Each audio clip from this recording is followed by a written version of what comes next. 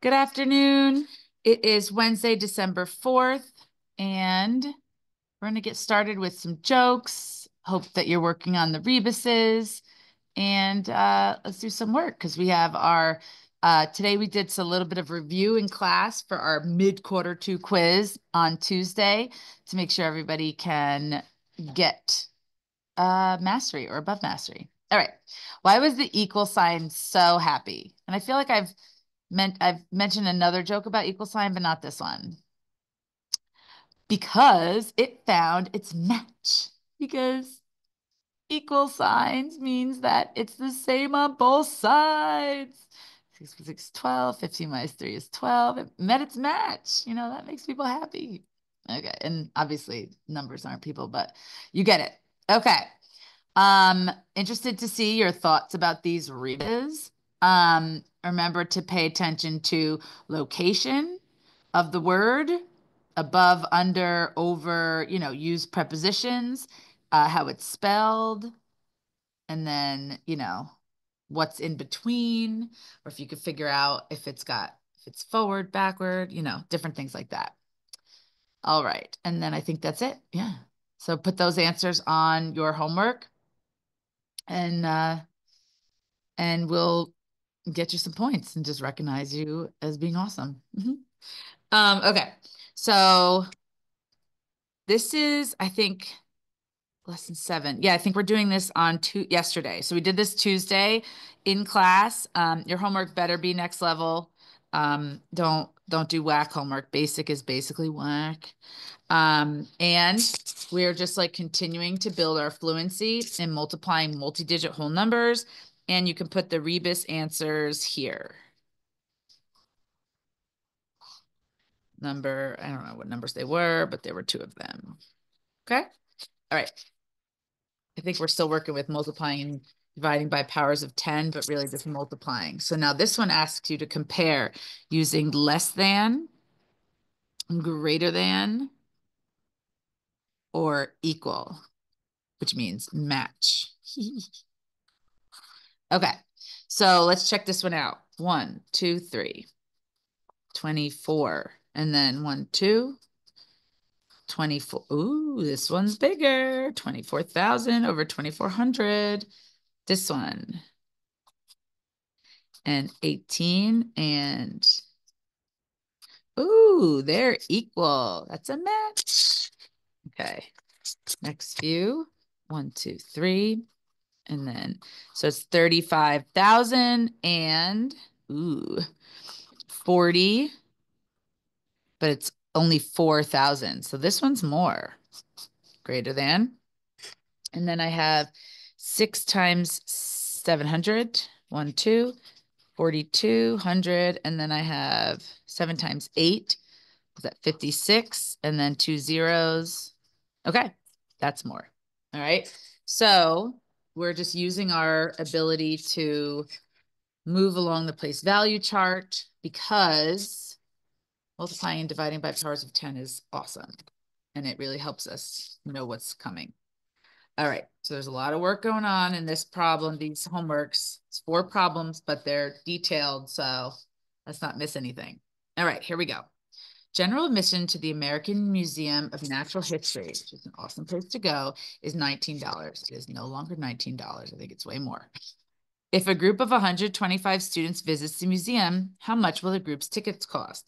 So remember, if we have the number of like just say students, right? Student groups, students times the price of 1 ticket, we will get the total cost. That's just like how it works. If you stood up the 125 students in a row and said 19, 19, 19, 19, 19, 125 times, you will get the total cost. So let's do it. 1, 2, 5 times 19. Oh, I went a little bit toward the top here. Maybe you're better than me and you organized yourself better. 22, 9, 10, 11. Done, done, done, done, dun, dun, dun, dun. 5, 2, 1. Okay, here we go. 5, I got a little bit sloppy. Oh my gosh. When I used to do field trips years ago. That would be a really good cost for a field trip. All right, so let's see. 125 students at $19 each costs $2,375.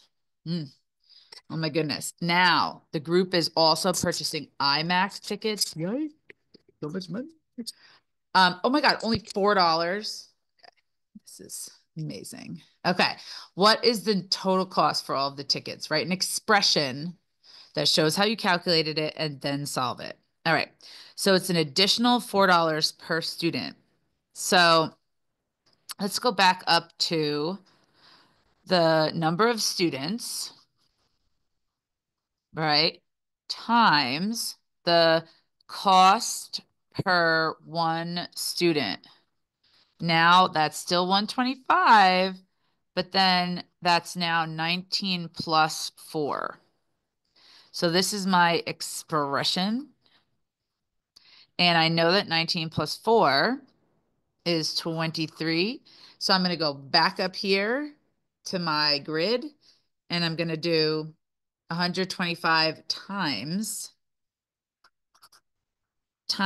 my $23 now because I have the total number of students and the cost per one. So 15.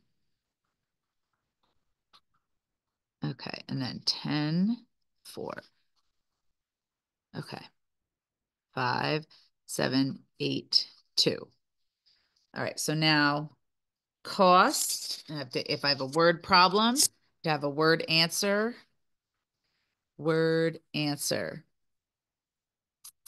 Okay. So, 125 students at $23 each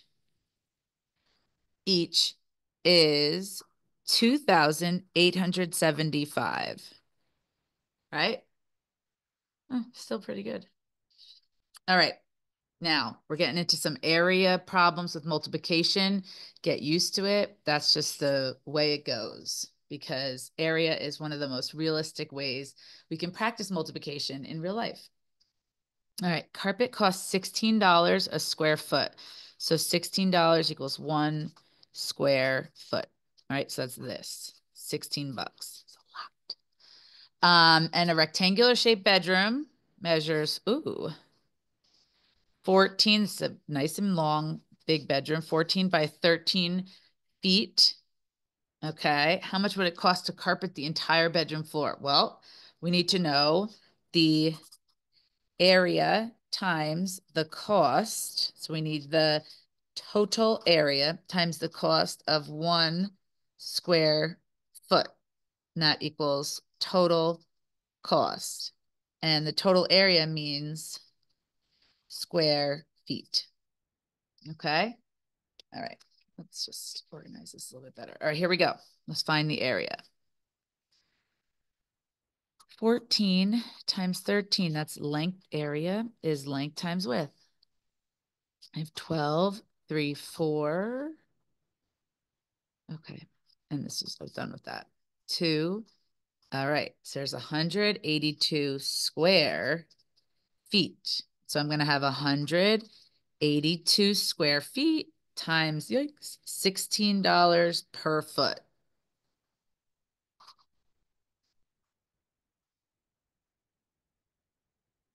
Done, done, done.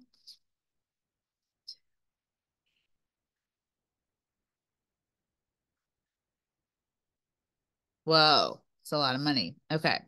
So I am going to get this bedroom costs $2,912 to carpet. Now, normally in this sentence, I would say to carpet 182 square feet, but like I wrote all of that here and I have words in my problem and my solving. And so that's just going to make all the difference. So then I don't always have to have it in my final answer if I have it in my work. And that goes for when we type it on the like computer also. Like this should be what you see on your paper, and then we just type it into the computer, like, like a copy machine. All right, let's see what's going on. Jason's buying a car. Okay. And he's paying for it in monthly installments, payments. That's called leasing. Each installment, whoa, expensive car is $567 per month. After 48 months, he still owes. Oh, total price of the vehicle. All right. So we're going to have the number of months times the amount of 1 month payment plus the unpaid amount equals vehicle cost. All right, so there's a couple things going on there. Number of months, 40. Oh, you know what? Let's do 567 first. 567 times 48 months. So much money. 56, 48, 45, 28.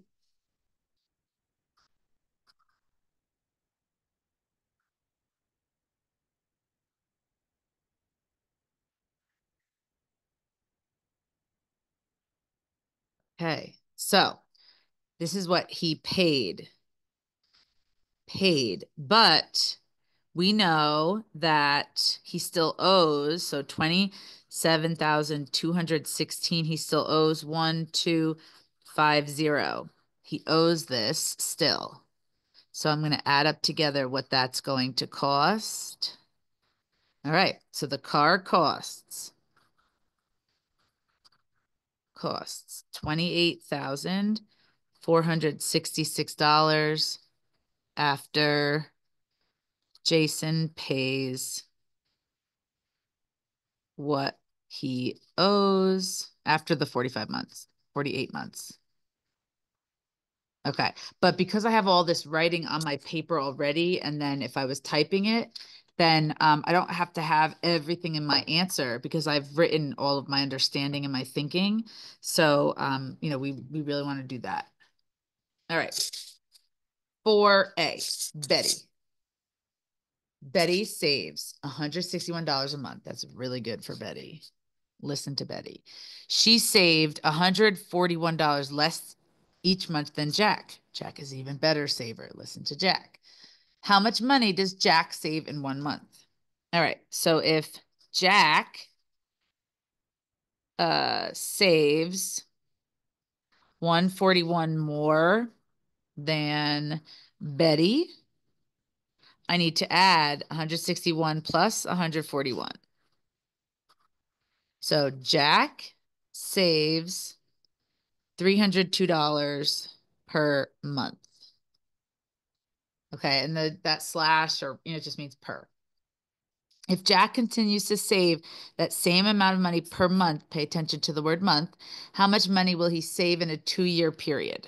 Well, I know 1 year is 12 months, and I know 2 years is double that, so it's going to be 24 months.